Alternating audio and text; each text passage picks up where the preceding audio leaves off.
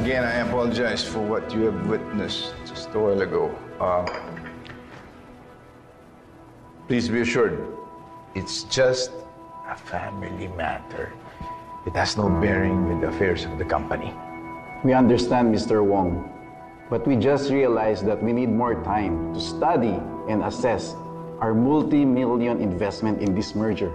We've laid down everything to you guys, but if you don't want to push through with the merger, I understand.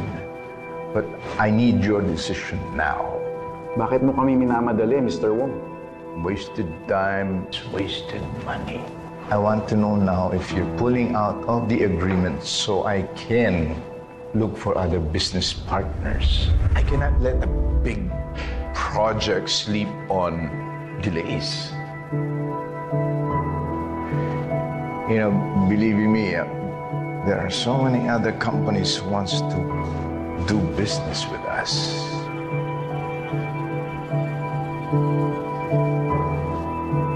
It's really nothing serious. Galit ba, te? Ganun talaga kami. Hindi na ako magpapaligoy-ligoy pa. Give me those cameras, please.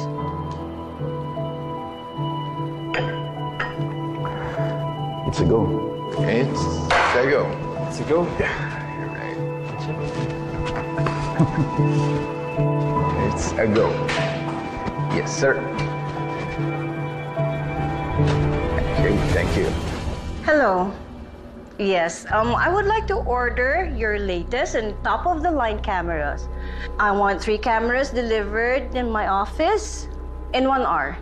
My assistant Jenny will call you for details. Thank you. Well? Pakisabi mo kay Jenny, ha? Yes, Mom. Oh, Adam. Wala ka na dapat ipag-alala. Everything is taken care of. Hindi ba? My friends? Joe, we need a minute, please. What happened? Nagka-busy ka lang, Henikay. Shelly said you started it. Galit ako eh. Teka, bakit akong sinisita mo?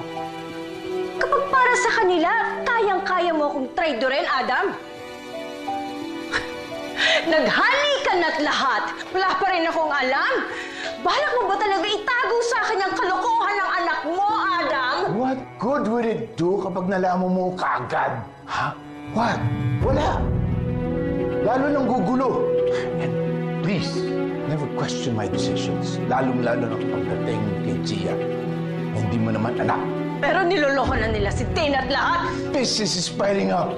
Work is piling up. Unahin ko po naman ibalita sa iyo ang kasiraan ng anak ko.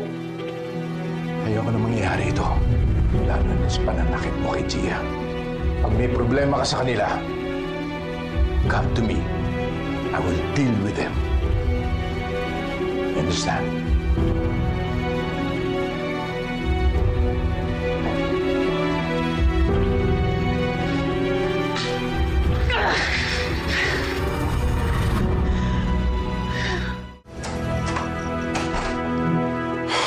Saan ka matutulog?